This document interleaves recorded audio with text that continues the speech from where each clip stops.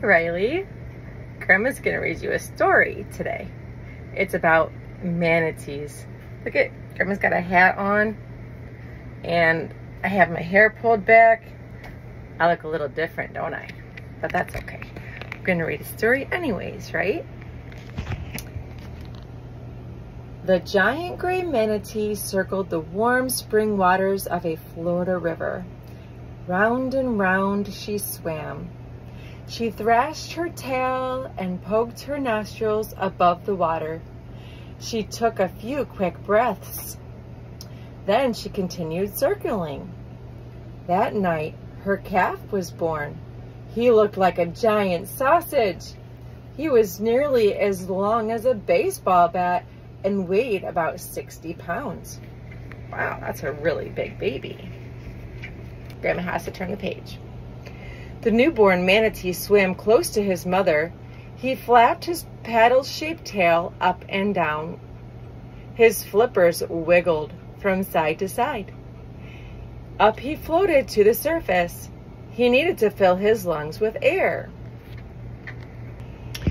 The manatee calf turned his body to look for his mother. His little blue eyes were the size of dimes. They opened like a camera lens. His mother nuzzled him with her whiskery snout. She swam close to him. It sounded like they were talking. The little manatee listened through his tiny ear holes. Chirp, squeak, chirp, squeak. The hungry baby searched for one of his mother's thumb-sized nipples behind her front flipper. When he found it, he began to nurse. His mother rose to the surface to breathe. The calf hung on. We gotta turn the page again. The baby manatee finished nursing. He and his mother rested in the water. Their muzzles touched the sandy bottom. After a very short nap, the manatees floated to the surface. Their nostrils opened. The manatees breathed out. They breathed in. Then they closed the flaps of their nostrils and sank to the bottom of the river. Gotta turn the page again. The manatees steered their bodies with their flippers. Sometimes they found objects like fish hooks or plastic can holders in the water. They shoved them towards their whiskers and mouthed them.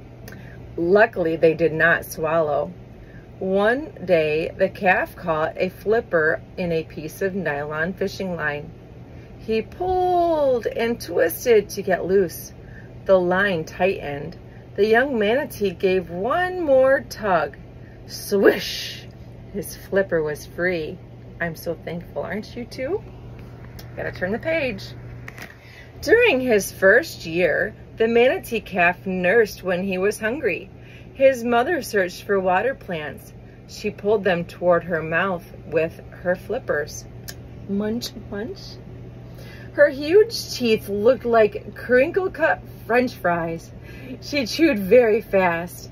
Every day she chomped down 100 pounds of plants. That's a lot. The mother manatee stayed close to her baby. She taught him how to take care of himself. She showed him travel routes and where to find warm water when winter came. The two manatees did flipper stands and somersaults together. They explored each other with their sensitive whiskers.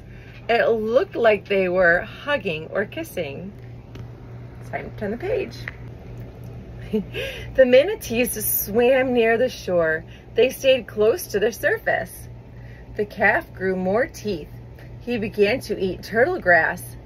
The sand in his foot wore down his teeth. Oh, wait.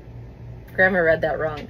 The sand in his food wore down his teeth.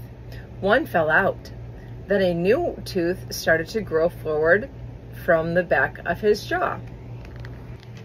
One morning, the young manatee was eating water hyacinths. A boat zoomed toward him and his mother. His mother weighed 1,000 pounds and she moved very slowly.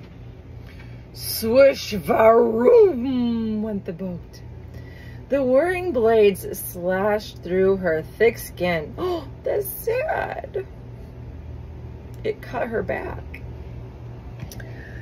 The water swirled above her as the boat sped on. When the water touched the wounds, the bleeding stopped. The injured manatee rose to the surface to breathe. Her calf swam with her to safety near the shore. It would take many months for her deep wounds to heal. The jagged scars on her back would never go away. Winter came. The water turned cold. The baby manatee and his mother headed to warmer water near the power plant. They rode the strong currents together. Squeak, chirp, chirp, squeak. The manatees breathed together. They dived together. They turned at the same time. They rolled over like barrels. They played follow the leader. They bumped and shoved. And they swam upside down. Someday you might be able to swim upside down too, Riley. Spring came and the cold river warmed up. The manatees returned from the power plant where they had spent the winter. When the calf was about 2 years old, he left his mother. He would live in the river until the water turned cold. Then he would swim back to the power plant with the others. One day, several bull manatees began to follow the young manatee's mother. After trailing her for 2 miles, they caught up with her. Uh-oh, what do you think they'll do? A year later, her new baby was born. He flapped his paddle-shaped tail up and down. His flippers wiggled from side to side. He poked his nostrils above the water. Shoo! Ah, shoo! He breathed in his first breath of air. Then he dropped back into the water to find his mother. And that was the end of the story. I hope you enjoyed it.